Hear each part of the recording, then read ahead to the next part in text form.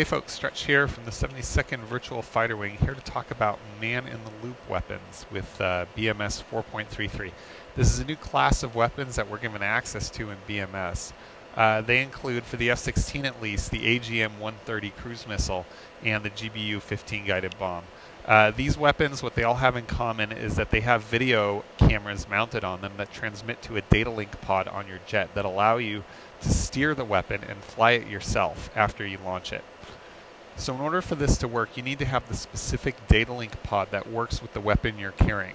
We're carrying the GBU-15, which means we need to load the AN AXQ-14 data link pod, which we've done on the center pylon. Before we get started, you're going to want to power on your GBU-15s on the SMS page. This takes about 3 minutes like Maverick, so make sure that you get it done early. Once it's powered on the weapon page, you'll see video camera from the weapon itself. This is being transmitted through the pylon. There's a couple other things around here that I want to talk about. This OSB here that says strapped, that's the current weapon mode. Right now it's strapped to the jet. Once you launch it, it'll say loft. That's when the weapon is guiding itself to the target. If you hit TMS up, it'll switch modes into transition, and that's when you can fly it towards the target. You can control its yaw, but not its pitch in that mode. When it's close to the target, another TMS up puts it in terminal mode, and that's the mode where you can control both yaw and pitch in full maneuverability towards the target. Just above it is the fuse arm button. You can arm the weapon at any point during its flight, so you want to arm it only when it's assured that you're going to hit the target. The pod video OSB over here, that tells you whether the video is being transmitted through the data link pod or directly from the weapon. After the weapon launches, you're going to want to establish communications with the data link pod, and this pod video will light up. You can change the polarity here with white on black, black on white, and this button here switches between the forward and aft antennas.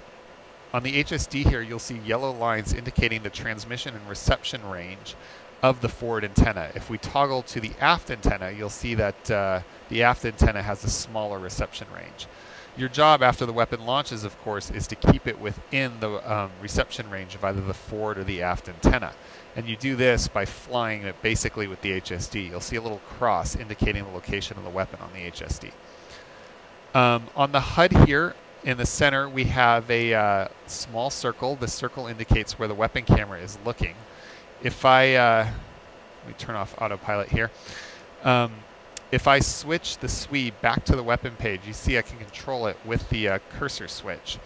So let's turn towards our target now. It's this airbase here. So all we have to do is point the weapon at the airbase.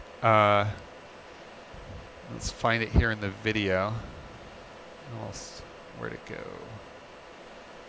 There we go. Okay. So we just point it at the airbase like so. And then when we're ready, we drop the bomb. Now, the first thing we're going to do after we drop the bomb is fly the airplane. The GBU-15 is pretty heavy, so we're going to have an immediate pitch situation or a roll situation that we're going to have to deal with. We've got a DLZ on the HUD. You can see here. I'm waiting until the carrot's pretty far within the DLZ so that we have lots of maneuverability in the terminal phase to hit our target. We're looking pretty good right now, so let's go ahead and pickle. You'll notice that the bomb comes off the rack immediately. These bombs are always hot, so they pickle immediately.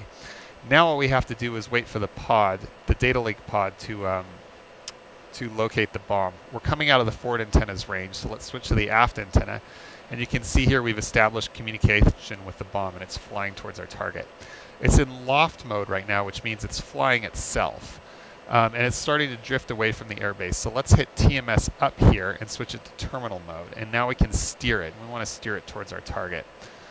And let's say our target is this building right here. We're going to hit this building right here. And arm the fuse by hitting fuse arm. Now in terminal mode, we can hit TMS up again to lock a specific part of the building. You can see now it's ground stabilized and it's locked that specific part of the building. That's exactly what it's going to hit. I'm switching my attention between flying the jet and flying the bomb to make sure that I don't lose control of either of them. We can kind of move our target here and hit TMS up again to lock a different part of our target. And now it's just a matter of waiting for the bomb to hit and watching the fireworks. All right, if we look over our shoulder, you can see it's a good hit. And that, my friends, is man-in-the-loop weapons. So we still got pod video on. If we wanted to launch our next bomb, all we have to do is press this button, and then we go back to video, pylon video from the next bomb. Don't forget to cursor 0 before you hit your next target. And that's about it. So man-in-the-loop weapons, as you can see, they're high concentration weapons. You kind of have to get good at splitting your attention between looking outside at the view around you and looking at the MFD. You definitely don't want to bore sight yourself on the MFD, or you could run into your wingman or something because you're not paying attention to where you're going. But it allows you to kind of launch a bomb at the vicinity of a target without really knowing exactly where it is. You don't have to set a precision steer point. You kind of just put it in the vague vicinity of where you think the target is, and then you pickle once you're in range, and then using the video, you just kind of figure out where it is the bomb's supposed to be on its way down, and that's pretty neat. There are only a couple different aircraft that can carry these weapons. Right now I'm flying an F-16D-40, which can carry the which can carry the GBU-15. So you'll have to look in the Dash 34 to see which aircraft can carry which man-in-the-loop weapons.